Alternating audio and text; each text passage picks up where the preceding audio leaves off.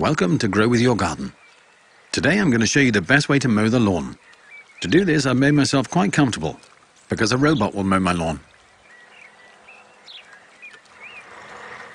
It's much more accurate than me and does it all on its own.